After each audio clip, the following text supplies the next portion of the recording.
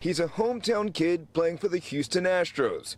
Westchester native Chaz McCormick is going to the World Series. It is surreal, and it has not stopped being surreal. A special moment Sunday for a mom when her son won the ALCS, now bound for the World Series. I don't think I ever hugged him so hard, and it was really, really cool just being there and being in that whole atmosphere. A dream come true for any player in their family. Chaz, one of 4 brothers who all played ball. Their accomplishments enshrined around their parents' home. It's gut-wrenching, but you love it, and obviously there's the ups and downs and disappointments, but when those moments where he just comes through and shines, and you're like, wow, this is happening. Before the big league, Chaz made his mark here on Henderson High School's baseball field in Westchester.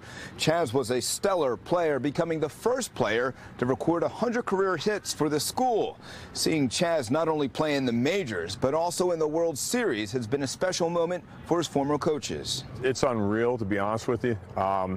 Just looking at him play, watching him run out there, hearing last year his name being announced, and him running out to center field, it was unbelievable. An accomplishment his high school coach is proud of, as well as his college coach at Millersville University. You could turn on a game at night and watch these guys play on TV, and it's a dream come true. Are you rooting for the Phillies or are you rooting for the Houston Astros?